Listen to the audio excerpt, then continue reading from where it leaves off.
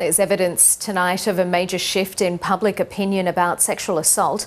The Australia Talks national survey has found a majority now believe sexual assault allegations are almost always true, a significant jump from just 2 years ago. It comes as New South Wales police reveal a sharp jump in sexual assaults reported in March on the back of a rape allegation that rocked federal parliament and an inspiring survivor being named Australian of the Year.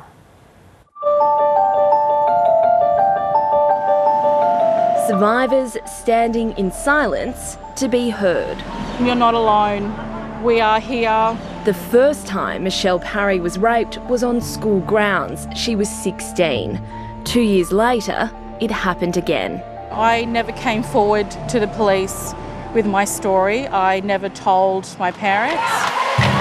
Michelle Parry is now able to tell her story. On the back of a global cry for change that resonated here. 2021 Australian of the Year is Ms Tame. Ms Tame's story inspiring former political staffer Brittany Higgins to come forward with her allegation of sexual assault at Parliament House.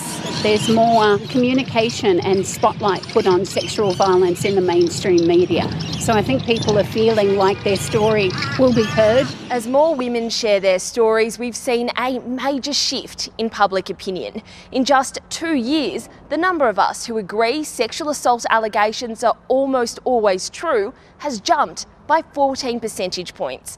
And while women are still more likely to believe sexual assault allegations than men, more men think they're true now than they did in 2019. I think it is a direct result of survivors coming forward, of the truth being heard. But alongside the shift in public opinion, experts want systemic change. About 9 in 10 sexual assault victims still don't come forward. For survivors, like what do they gain by speaking out?